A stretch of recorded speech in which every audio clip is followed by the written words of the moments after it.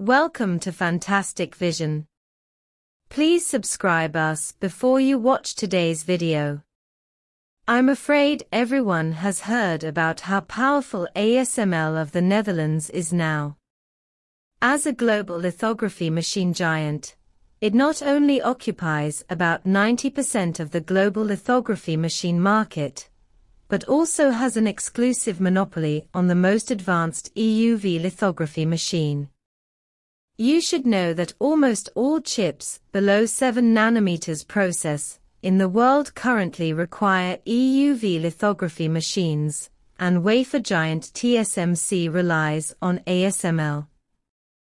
However, as technology continues to advance, ASML's road ahead is getting narrower and narrower. Although ASML is very powerful now, it was just an inconspicuous small workshop at the beginning.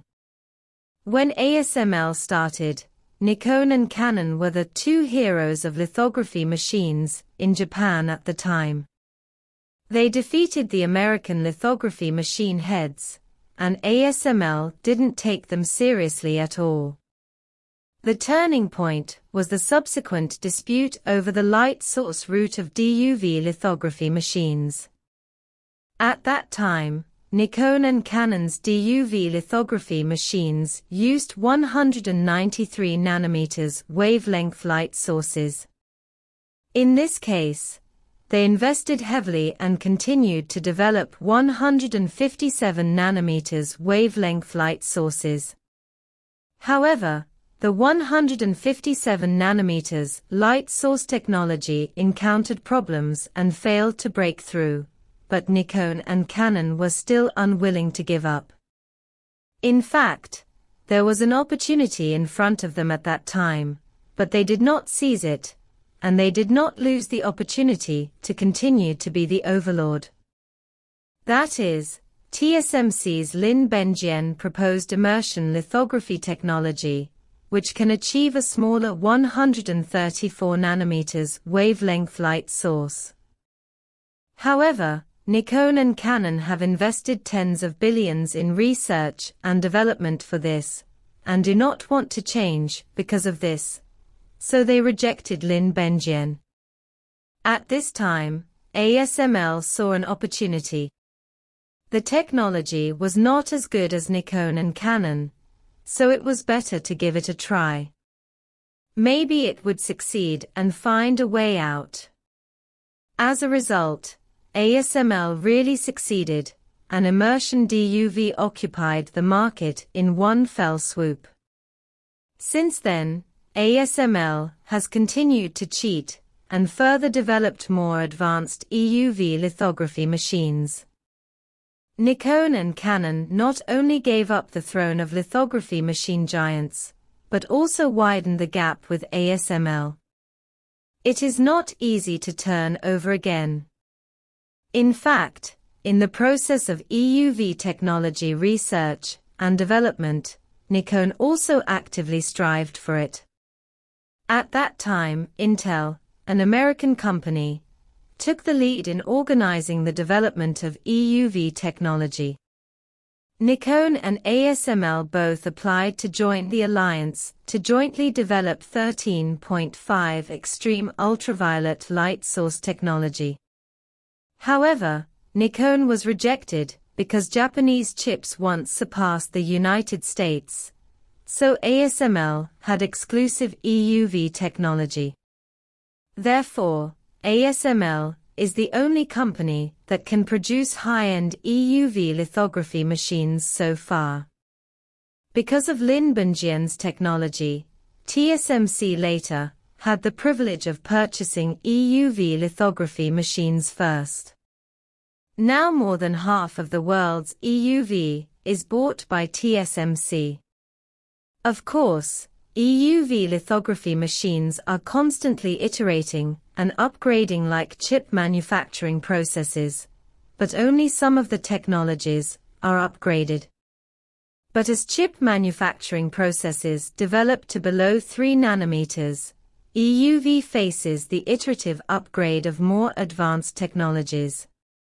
So ASML launched the next generation of cutting-edge EUV, the high-NA EUV lithography machine, with NA equal to 0.55. Simply put, NA is the numerical aperture. The larger the value, the more light can enter, the greater the power of lithography, the higher the resolution, and the more advanced the chip made with it. The previous EUV numerical aperture was 0.33.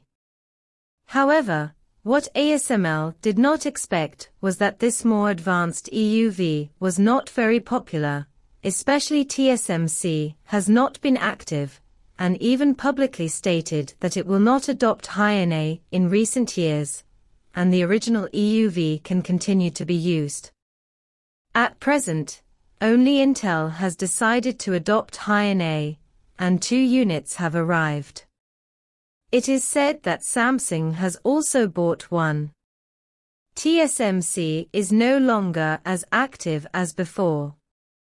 Of course, there are reasons for it. After all, it has purchased the most EUV, and has spent a lot of money. If it is replaced, the cost is not a small amount. Besides, high-NA costs $400 million.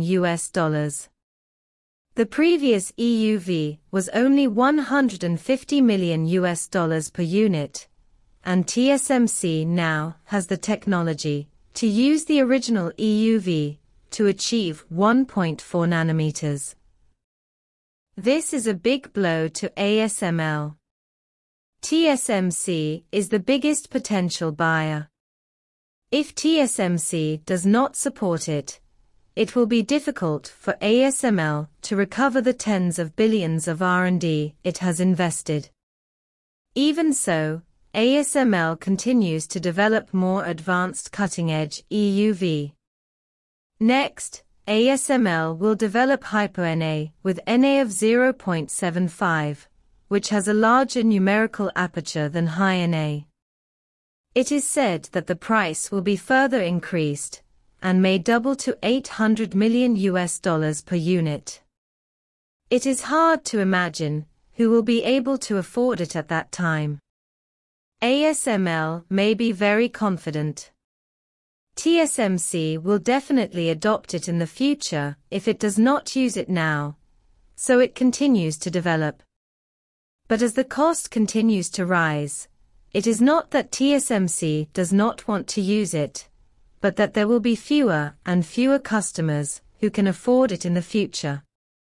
In this regard, some foreign media directly commented that ASML's future is getting narrower and narrower, and it should not continue to move forward on the existing route.